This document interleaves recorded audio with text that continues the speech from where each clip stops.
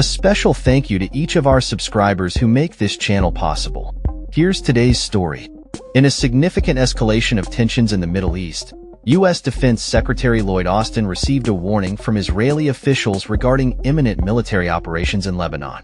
This alarming communication, which took place on Tuesday, has drawn attention to the escalating violence between Israel and Hezbollah, a militant group based in Lebanon. The warning came amid a series of attacks that have left at least 37 people dead, including 2 children, and injured approximately 3,000 others over just 2 days.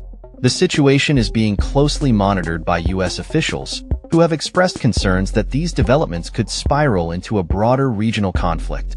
The call between Austin and Israeli Defense Minister Yoav Gallant was one of 4 discussions that occurred this week, indicating a heightened level of communication between the two nations as tensions rise. While the U.S. was informed of the potential for military action, the specifics of the operations were not disclosed. On the same day as the warning, thousands of pagers belonging to Hezbollah militants exploded in what is widely believed to be an Israeli attack, further escalating the situation. U.S. officials, speaking on condition of anonymity, revealed that they were caught off guard by the details of the attacks, particularly the second wave that targeted walkie-talkie radios belonging to Hezbollah on Wednesday. The Pentagon has stressed that the U.S. played no role in these attacks and has not altered its military posture in the region despite the surge in violence. Pentagon spokeswoman Sabrina Singh confirmed the series of calls between Austin and Gallant, but did not provide specific timelines. She reiterated the U.S. commitment to supporting Israel against threats from Iran and its proxies, emphasizing the importance of deterring regional adversaries and de-escalating tensions. During their discussions, Austin also highlighted the need for a diplomatic solution that would enable civilians on both sides of the Israel-Lebanon border to return to their homes safely.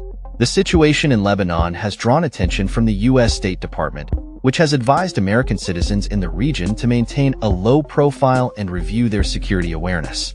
While contingency plans for the evacuation of Americans in Lebanon exist, officials have stated there is no immediate need to activate these plans.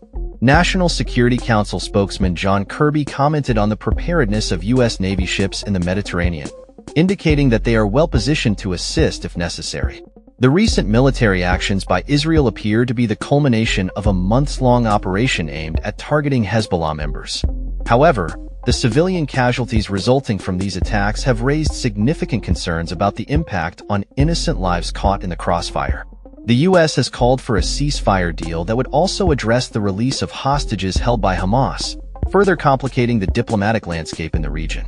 As the situation unfolds, the international community watches closely, wary of the potential for a wider conflict that could destabilize the already volatile region.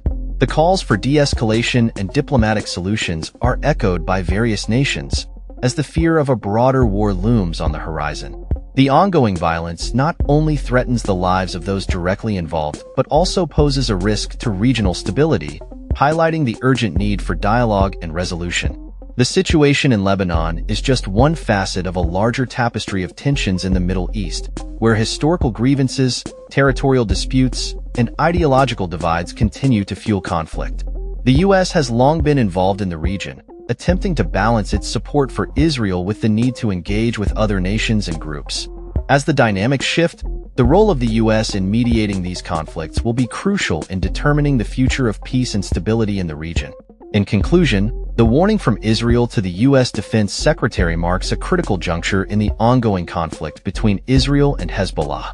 The recent attacks and the resulting civilian casualties underscore the urgent need for diplomatic efforts to mitigate the violence and prevent further escalation.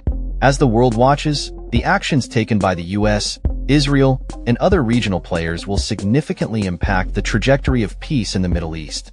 That's all for this story. We upload videos every day covering many different subjects, so hit that subscribe button to stay informed. Thanks for watching.